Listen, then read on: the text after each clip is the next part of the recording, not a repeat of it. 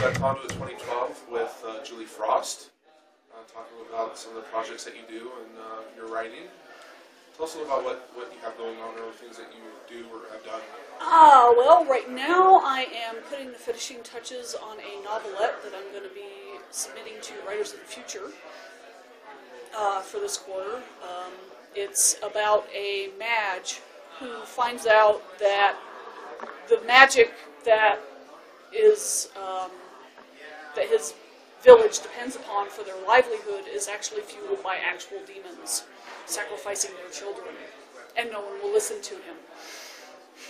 Wow. So, yeah, yeah, and I got the idea from a song lyric that goes, "He won his soul and lost the war," and that's been bugging me for years, and I finally came up at World Horror Con with an actual storyline to go with that lyric.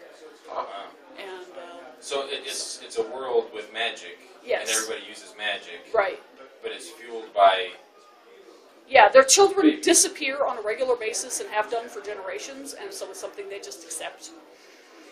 And yeah, because it's just something that happens, you know, and you can get used. My theory is that you can get used to anything if it goes on long enough. Yeah. And so when he comes to the village elders with this, they're all yes-o. Because their entire village and the entire economy of their village depends on this magic. They become so corrupt that it's just a part of life. Yeah, exactly. It's worth sacrificing their children to maintain the livelihood of everybody else. Yep. Kind of thing. Yep. Wow. And it's a lot of political undertones. Yeah. Definitely. Yeah. It's definitely one of my more ambitious projects. Is that going to be self-published on the website? No, I'm going to send that to Writers of the Future this quarter to see how it goes. Okay. So. Is this the first time you submitted something? Oh no, I've submitted several things to Writers of the Future. I've gotten like 7 honorable mentions. So, it's good. Yeah. Yeah. Always a bridesmaid. Never. Not ever. They like my stuff, but they don't like it enough. You know? So is this probably the darkest book you've ever written? Or? No.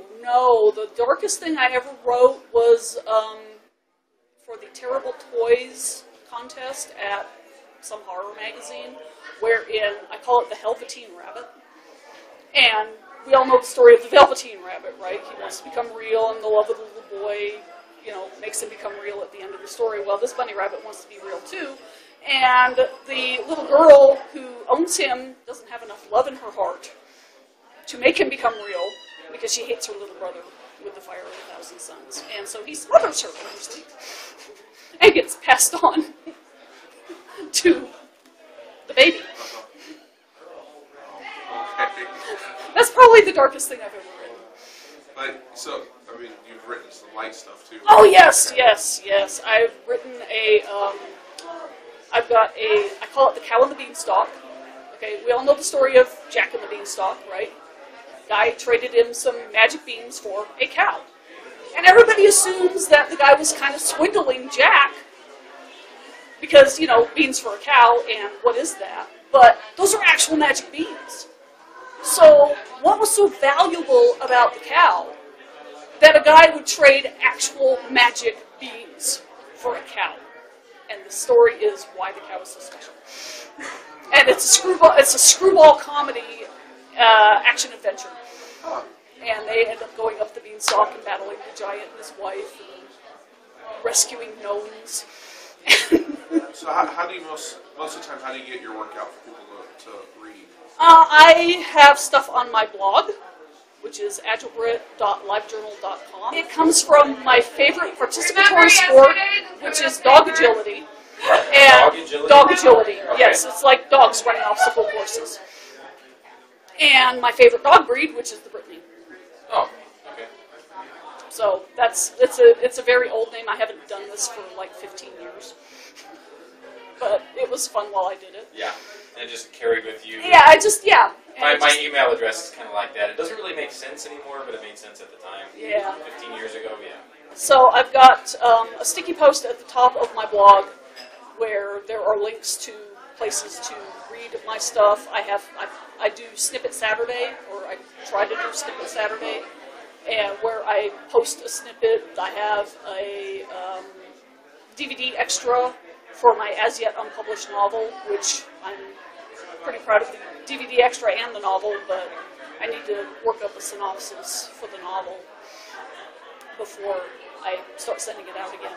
In the past, I have done a lot of fan fiction.